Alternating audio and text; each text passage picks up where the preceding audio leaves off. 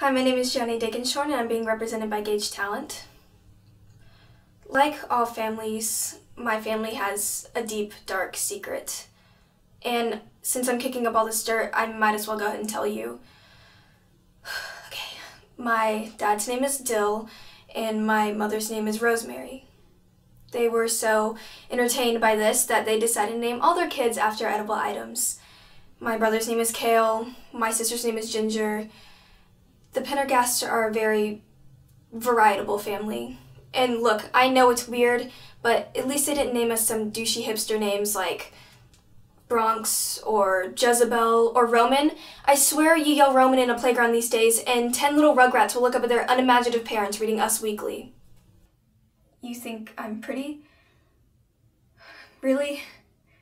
I haven't heard that word in so long. I mean, of course my parents will always tell me that I'm pretty, but they're supposed to, so when it comes from them it doesn't mean as much. And sometimes you know you look good, so it doesn't matter.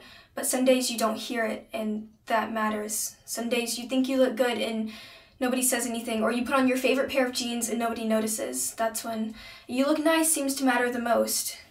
I've never been the victim of bullying. No one's ever told me that I'm ugly because no one sees me.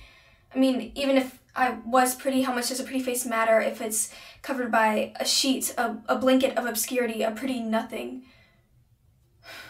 What do you think is worse? Being known as pretty or ugly or not being known at all? Sometimes I just wish people would say it more. Just, you look nice could really change someone's day.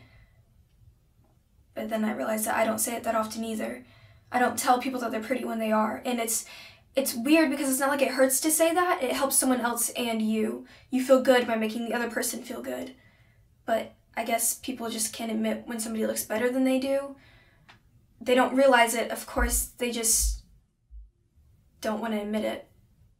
You don't understand. You never hear what I'm trying to say to you. It's always a one-way conversation with you. First, you come at me and you say all these things that you think I'm not doing, and you do this to get me angry because you think by getting me angry, it's going to make me somehow work harder for what I want in my life, and you're wrong. I'm sorry, but that's so wrong. That's not the way to help me move forward. It's not.